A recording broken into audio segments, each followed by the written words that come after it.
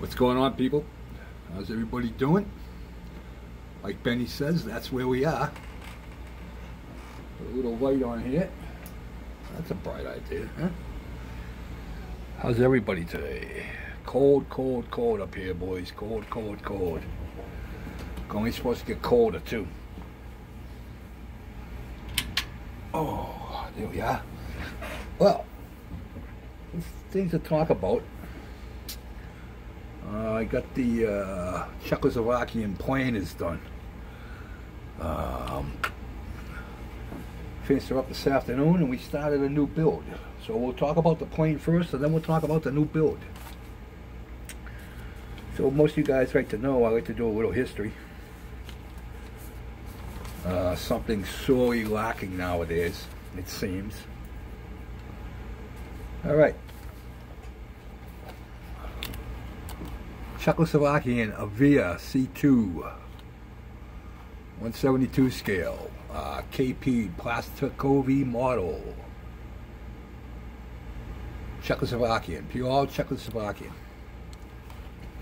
So, here we go. Alright. I better put it on to the English side, not the Czechoslovakian side. Alright, the AVIA C-2 was the most frequently used advanced two-seat trainer of the Czechoslovakian Air Force in the post-war years. C-2s were very useful for advanced flight training in Central Flying School, Air Force Academy, and by air regiments for condition flying of former wartime pilots. The excellent flight characteristics enabled the practice of simulated air battles, air gunnery, bombing blind and night flying, reconnaissance and photography by both fixed and hand-operated cameras. For good performance, C-2s were accepted also for service by the Air Guard units.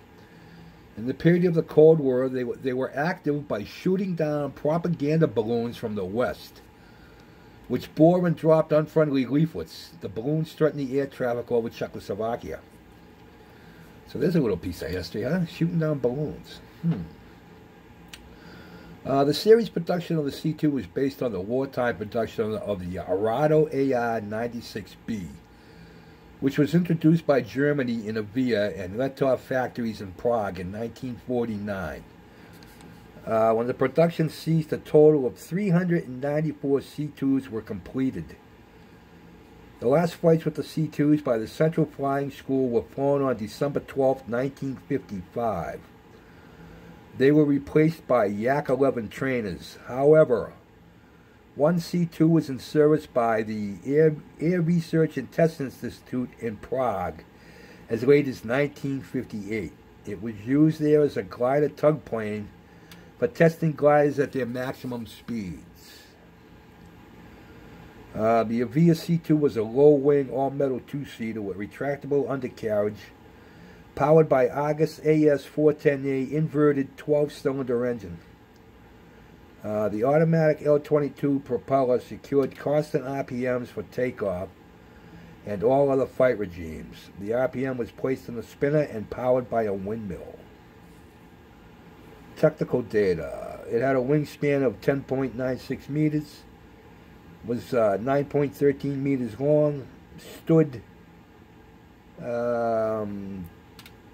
2.59 meters high, had a weight of 1,433 kilograms, had a maximum speed of 355 kilometers an hour, and its cruising speed was 280 kilometers an hour. So, without further ado, let's go look at the A2. Oh, the C2, I'm sorry. All right, hang on, boys, hang on. We're going to go on wobbly mode. And we're off. Oh. All right, here she is. Not bad, cool. Yes? What are you up to? What are you up to? Say goodbye, Jeff. Not a girl. Not a girl. All right, boys, 172 scale, here she is.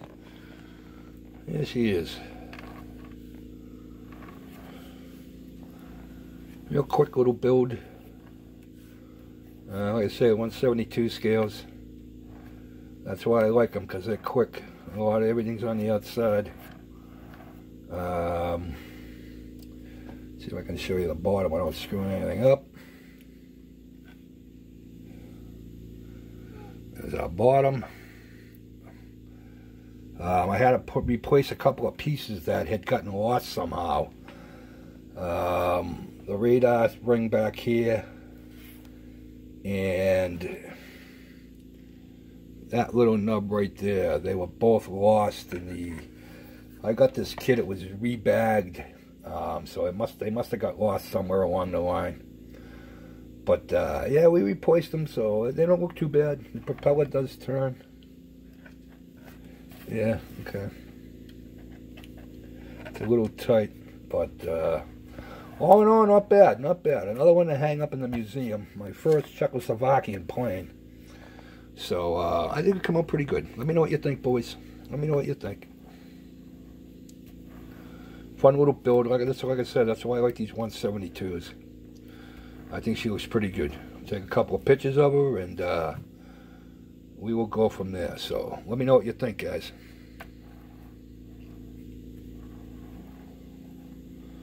There's the C-2, the AVIA C-2 from Czechoslovakia.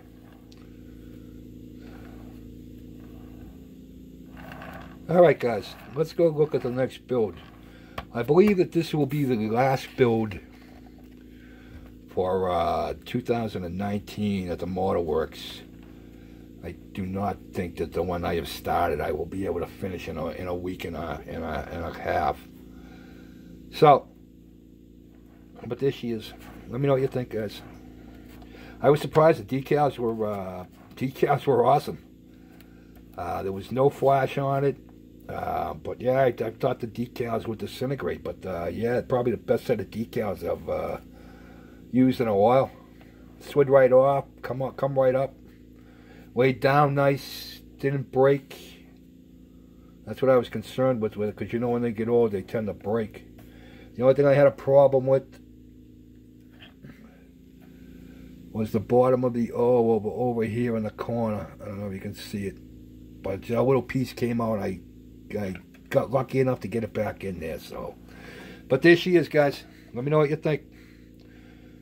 I appreciate the comments on the bike. Really appreciate those. Yeah, it came out all right. So, but yeah, there we go. Let's go look at the next build. Oh, and there it is again. What's up? Huh? Wow. What was that for? Huh? Yeah, all right. Our next build. Here we are. Our next build. I wanted to build this for a while. I've had this in my stash for a wee bit. Yeah, really looking forward to building this. Bentley 4.5 liter blower. There's the blower in the front. But yeah, actually this took part in the first race at Le Mans, I believe. So yeah, looking forward to building this one, boys. Got some pretty cool detail on it.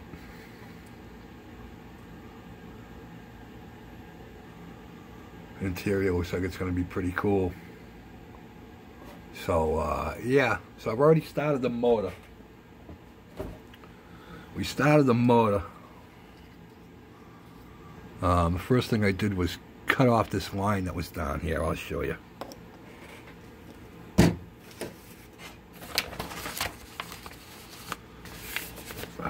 bottom piece. See how it had the line on there? Well, that got cut off. And we are going to put this on here. See if I can show you.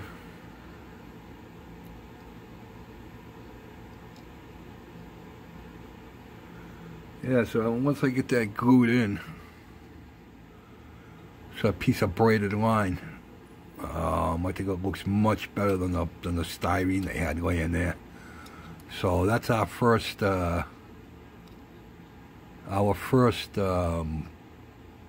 yeah, what do you want to call it? Scratching, whatever. So yeah, and I just got done building the blower. Yeah, I got a couple little pieces. My fault. This piece came in 2 halves with these pieces on them. These 2 pieces right here on the end are supposed to have little matching parts on the other side that stick out a little bit. Well, this dummy, when I cut them off the sprue, they looked exactly like, you know how sometimes they have those little tabs that you're supposed to cut off on them? Well, guess what I did without looking? Yep, and then I looked at the directions and went, hey, you dumbass, guess what? You shouldn't have cut those off. So now, I gotta cut a couple of little pieces, but that's no big deal. I just stuffed this in there to get a solid piece, because I didn't have a solid piece of I know I could use stretch sprue, but I like to pick up some of the evergreen styrene. So I got a piece. Well, a little piece here, a little piece there. They're about a 1/4 inch long. Next time I'll friggin' look, right? But yeah, so I'm really looking forward to building this. So that's where we are. Good news for me personally. I have hit exactly 70 pounds of weight lost. I got on the scale today and I'm at 265. I started at 335. A little over, 336, 337. So I'm down at 265. Got a few more to go, another 40 or 50. 40 anyway. I'd like to get down to around 220, 215. So that'll make the doc happy. It makes me happy. I'm not carrying around a 4-year-old anymore, or a 4th grader anymore. Which pretty much is 70 pounds, that's a 4th grader. Put one of them on your back and carry it around all day. So, alright boys, you don't need to hear any more from me. We're going on, Jesus. Jeff will be complaining. It's over 12 minutes. So, stay warm, guys. It's supposed to be getting cold. Everybody be safe. And you'll be hearing from me. So, peace out.